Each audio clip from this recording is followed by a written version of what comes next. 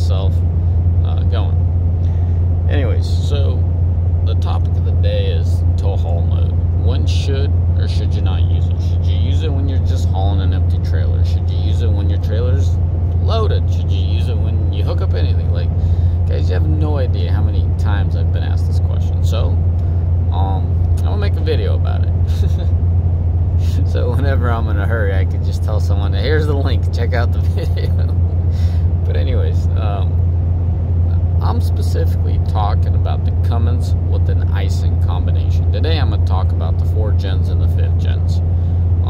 They differ a little bit, but the tow haul mode in general, not specific to the vehicles I just listed, in general, they just pick up the shift points. You end up wrapping out your engine a little more, so you're in the peak power, right? But that's not all that it does in the 4th gen. So the 4th gen, what I'm referring to is 2013 Cummins through 18 with an Aisin. It changes the tuning. It changes the firmness of your shifts, and it changes the obviously, as usual, you know, you put the tow haul button on and you're shifting a lot higher RPM, so you got more power. Yes, but the way the transmission shifts changes as well. It locks up the gears a lot quicker, and it locks them sooner, a lot sooner. Okay? That's the 4th gen. I do not see a difference in the 5th gen, the way it shifts, because even at a tow haul mode, it locks the gear fairly quick. And I really like that. I really like it that it's at a tow haul, and it's locking them gears instead of burning them. So that's the biggest difference between 4th gen and 5th gen. Now, talking back to tow haul mode, when should you turn on your tow haul mode? On your 4th gen, I advise everyone, as soon as you hook up to something, put your tow haul on. Like, in my world, it's goosenecks here. Let me try to show you all what I'm hauling here after I change lanes safely. Grab the camera and show you in the rear view mirror. Like, today, I'm just hauling an empty trailer, more or less. There we go.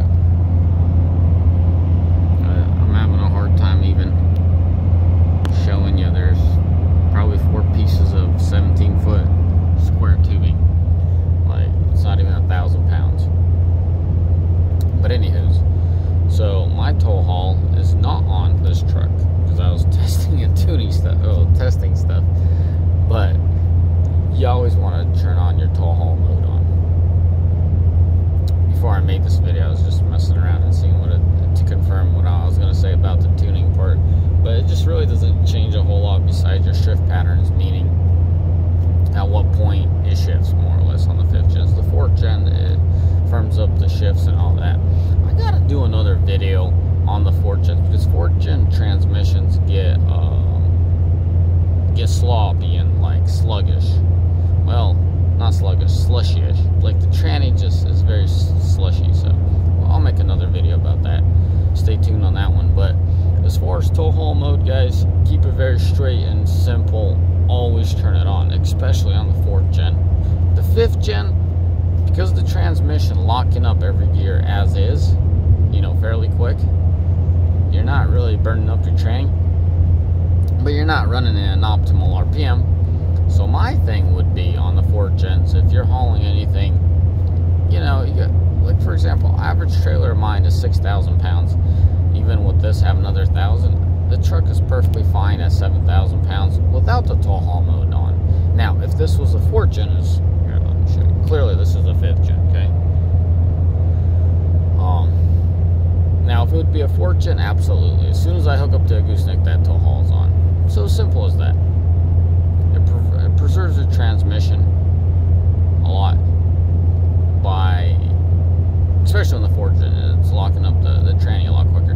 But by, you know, shifting at higher RPMs this way, your optimal power, and you have reserve in power. So if you slow down a little bit, it doesn't automatically downshift. It has a little bit of room where it can slow down and hold the gear and accelerate. Now, if you don't run tow haul mode, and you know, I mean, you got enough foot down its throat, it'll go through gears, but it'll be lugging it. And as soon as you slow down somewhere, you'll be lugging the engine pretty bad. And all of a sudden, it drops a gear or two and goes way, it lights it up way on RPM, and it messes with the tranny.